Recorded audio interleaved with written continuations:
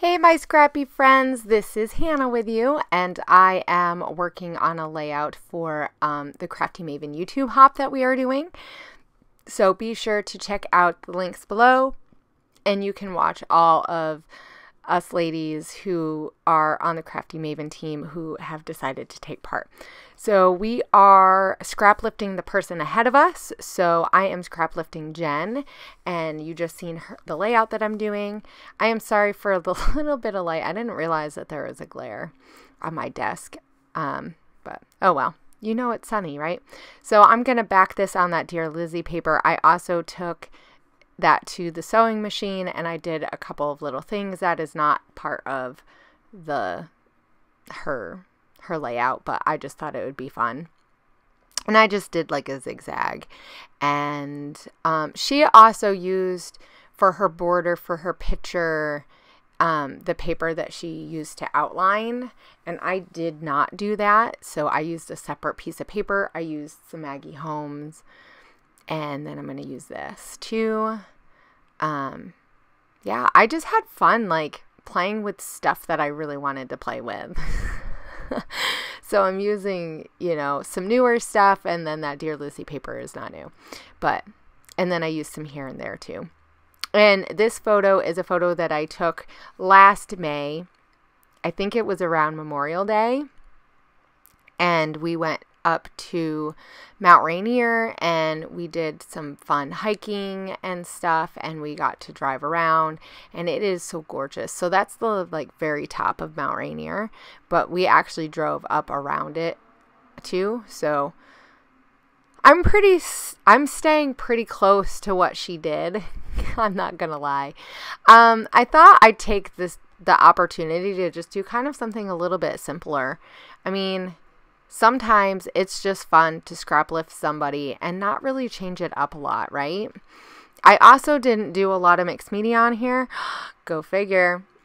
I've been doing a lot of mixed media, so I kind of felt like today would be a good, or, you know, this layout would be a good layout. Not just today. It would be a good time to just play around. So I did play around with different sizes for those papers, and she did a lot of black and white for both sides, and I just picked one side to do, you know, one of the papers to do. And you're not really going to see that much of these. I am taping them down a little bit. It would have been really cool, but I didn't have enough thread. I got to get some more thread to like maybe sew some of those in place. That would have been really fun.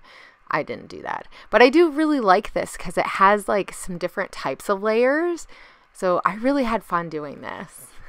So thank you, Jen, for inspiring me to do something amazing. Now she had like a 3x4 card, and I just decided to use a cut apart from the here and there, and it's this like postage thingy.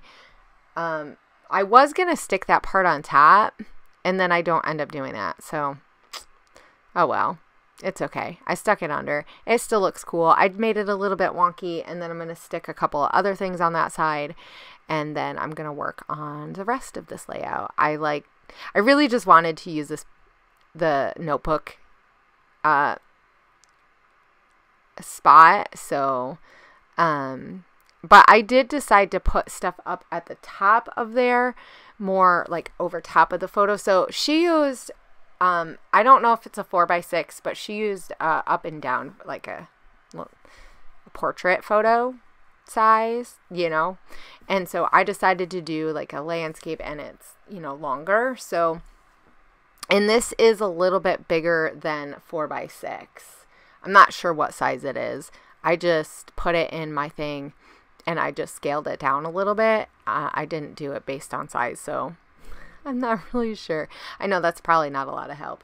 And then I decided to leave just those 3 strips. She used the papers that she had used in her layers on that side, and I did that a little bit. I also am taking that May. It's from one of the little thing. It's like a frame, and then it had the date, and then it had the days of the week in there. I don't know if it was like the days for that year or what. But I stapled that, and then I'm going to add some pieces from the ephemera pack from here and there, and I putting chipboard behind it. So one of the hacks that I like to do is using, and if you watch my videos, you probably know this already, I like to take my chipboard sheet and use the like edges to use like for pop dots, because I'm lazy and I keep forgetting to buy them. It's just as easy to, you know, one side sticks already anyway, so you just have to add glue and, you know, you just wait a minute. But it really helps add dimension. And then you get to make use of all of that chipboard, because there is a lot of extra negative space in those. And then I decided to use that camera from the ephemera pack. I did not pop that one up, though I think it probably would have looked better if I did, but oh well, you know. And Jen just did a couple of embellishment clusters on the sides of her photo. I really liked how this turned out.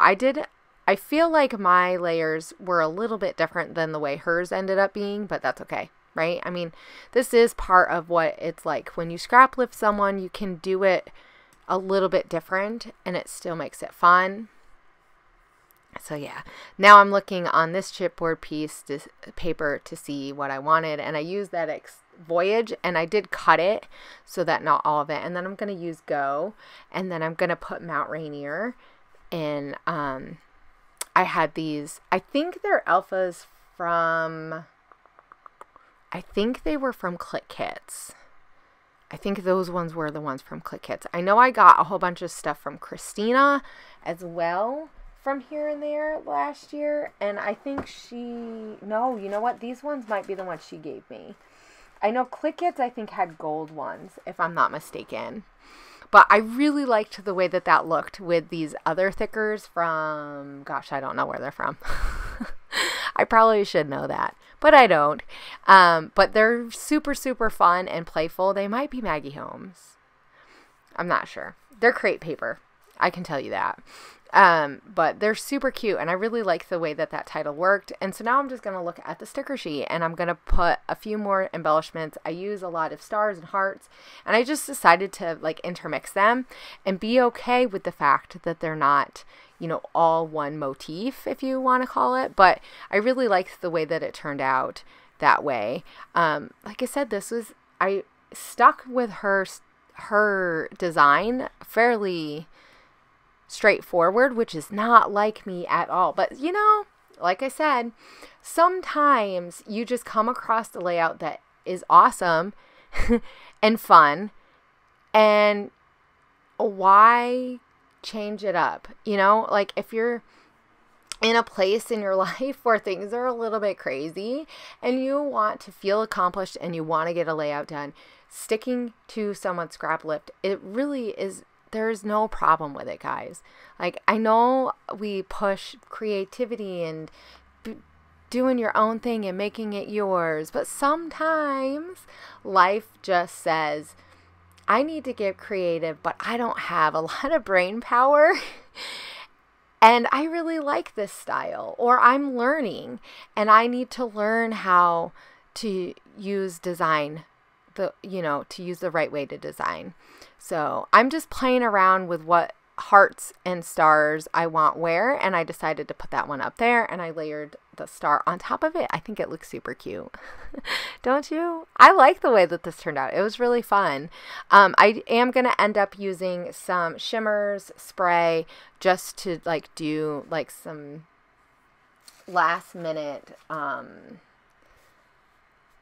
splatters, and that I used blue because there's a lot of blue on this layout and in my photo. So it was super fun. This was super fun. I hope you guys really enjoy this hop.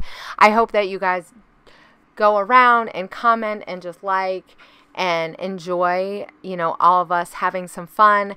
We really wanted to do this around National Scrapbooking Day weekend so that, we could embody what National Scrapbooking Day weekend is all about, and that's about getting creative, getting in your room, and just playing and having fun.